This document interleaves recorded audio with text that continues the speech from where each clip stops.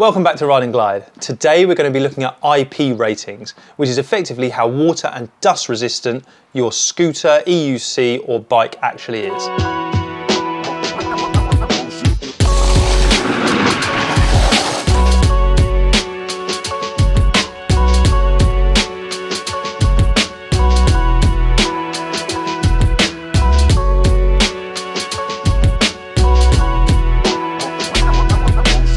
The actual term IP stands for ingress protection, and that's from either a solid or a liquid.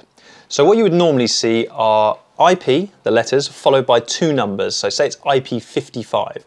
The first number, well, let's say 54 just to make the numbers different. The first number would be for the dust or the solid ingress protection. The second number is for the liquid. So it was 54, the 5 would relate to the dust or the solid, and the 4 would relate to the liquid. And there is a scale from 0 all the way up to 9 that you can follow to see which level of protection that each one of those numbers gives. So we're going to look at both numbers, the solids and the liquids, but most importantly to us as riders, you know, of e-scooters, EUCs, one wheels, bikes, we're more interested in the water protection rather than the dust, because that's can be a real problem when you're riding. It can damage your vehicle and basically destroy it. And we'd like to know if it's covered under warranty or not, if that does actually happen. So, IP ratings are a rating given by a governing body. So if something has an IP rating, it has been tested. You get a general IP rating for a vehicle, or you can get a component IP rating for the individual components on a vehicle. So, we'd look at something like a Visset 10 Plus. That has an IP rating of IP 44. Now, if we look at the guide, 4 isn't that high on the rating scale. So when we look at the dust, I've got a guide down here. So protected against a solid object greater than 1 mil. It's actually quite big. So that's not massively protected from dust, but that doesn't matter because, as we said, we're more interested in the water protection now. IP 44, we're looking at the second number now, so it's a 4 as well. Protected against water splashed from all directions with a limited ingress permitted. So what that means is probably okay to ride that in damp ground where a bit of water's splashing up onto the scooter. It hasn't given us a component rating, so we don't know the individual IP ratings of each component, but we do know that it has an overall 44 rating. So that would be the minimum rating. So yes, some splashing is going to be okay. Now, heavy rain and things like that, IP 44 isn't going to be capable of covering. So if you have the Visset 10 Plus, the IP rating would suggest that actually you probably don't want to be going out in the rain. Now, a lot of manufacturers won't cover your warranty if it's an IP 44 rating because it's very hard to prove that you didn't wash it with a hose pipe or a jet wash or whatever, and it was just from splashing and it managed to get in and get damaged. So you'd really be looking for a higher IP rating than that. Take something like the InMotion V11 EUC. That is an IP 55 rated EUC. Now, we go back to the scale, we've looked at 44, this is 55. So the dust rating on that is limited ingress of dust permitted, will not interfere with operation of the equipment for 2 to 8 hours. Fantastic. So we know we're covered for dust ingress. Then we look at because it was 55, the second number on the liquid, that says protected against jets of water, limited ingress permitted. Now, jets aren't going to be high-power jets, but that is going to be pressurized water of some kind, like rain falling down. So IP 55, or even slightly bigger puddles splashing up. So IP 55 is a lot better than an IP 54 rating. Again, your warranty, if you're claiming it has an official rating of IP 55, still may be slightly difficult to claim. They may say, you know, it's been submerged in water or something like that, which IP 55 isn't covered for, but it has a much better rating for your peace of mind if you were riding a product. So 55, forgetting the first number for a minute, like I said, for the dust, but that 5 in the second column is probably the minimum you want to be looking at if you're riding regularly in damp conditions. In the UK, it seems like it rains all the time, so it's probably a good idea to get as high an IP rating as you possibly can. Now, we look at a product like the Nami Burnie. So that is a product that not only has an overall rating of IP 55, so that's its lowest IP rating, or lowest dust and water protection rating, the individual components also show their rating. So for example, the controllers, which are quite exposed down below, they're protected, but they're exposed to the elements. They're actually an IP56 rating. So we know what the first number is for 5, the dust, but the 6 for the water, so we'll read that. Water from heavy seas or water projected in powerful jets shall not enter the enclosure in harmful quantities.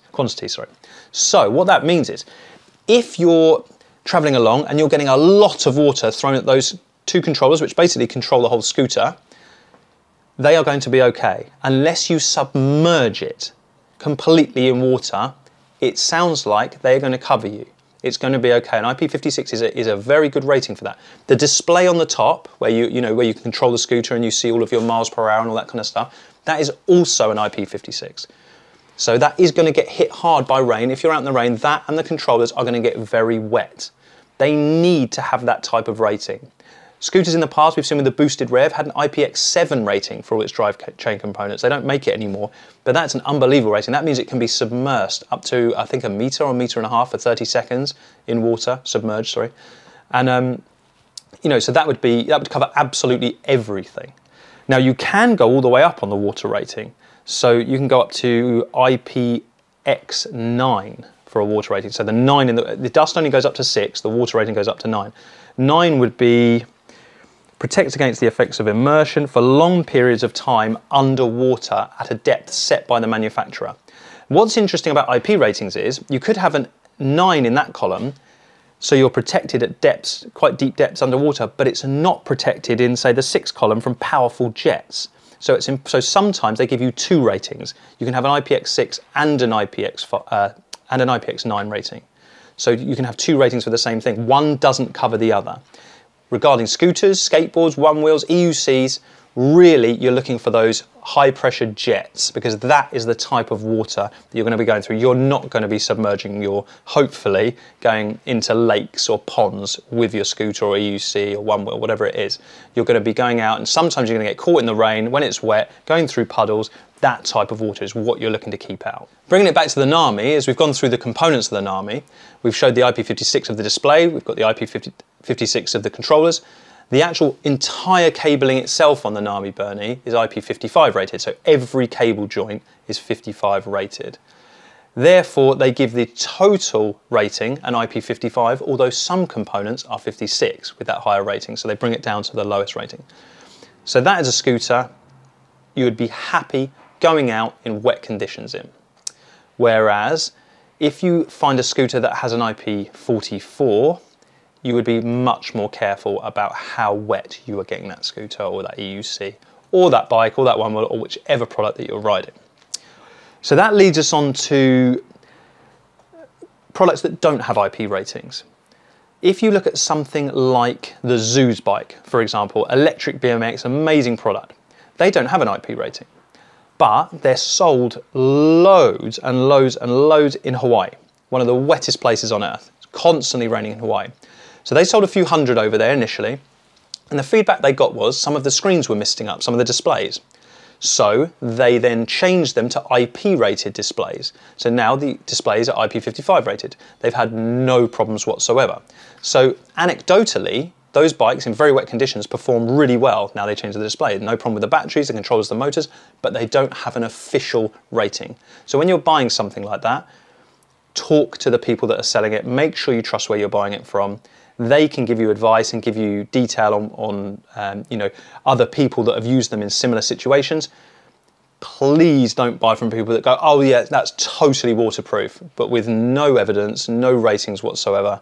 That is where you end up in big problems, and you can end up with proper warranty issues where you may be liable to pay the entire cost of something, even if you get the tiniest bit of water in it. In conclusion, IP ratings are really important, especially the second number, as we've said, for the people like us that ride these electric vehicles to protect us from water ingress. Anything 5 minimum would be great, but 6 or 7 even better. That 6 is really good because it's got the pressurized jets in it. So anything with a 6 in the water rating, which is the second number as we said, is really good. If a product doesn't have a waterproof rating or an IP rating, it doesn't mean it's bad. It doesn't mean it can't handle wet conditions. It just means it hasn't gone through the test. But do your research. Speak to people who've had it. Go on the forums. Speak to the companies that sell them. See if you can find out more information, because you don't want to get stuck paying a bill for the entire product, or not being able to use something. They're expensive products just because you got a little bit of water damage in it. Thank you for watching. Please like and subscribe if you like what we do. If you want any information about any of the products or anything else about waterproofing or anything else at all related to the products we sell, go to www.rideandglide.co.uk. Give us a call, give us a live chat, send us an email. We are always available to chat, and we are as helpful as we can possibly be. So please don't worry about it. Just contact us about anything. Thank you for watching, and I'll see you next time.